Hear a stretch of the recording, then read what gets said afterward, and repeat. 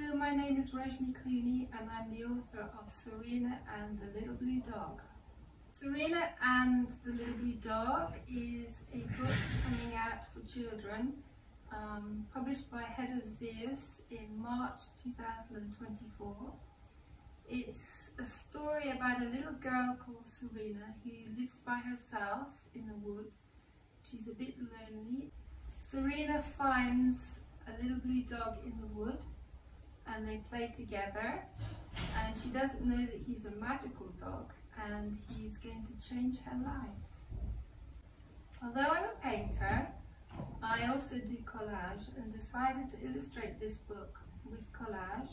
I do initial sketches in pencil and then I trace the outlines out, and then I cut out with a scalpel the shapes out of coloured card, and then I glue them onto paper. I want to delight the senses of the children because I think that bright colours brings joy into their lives. I wanted to tell a story that was a bit magical to stimulate their imagination and sense of wonder. My model is the fairy tales that inspired me as a small child.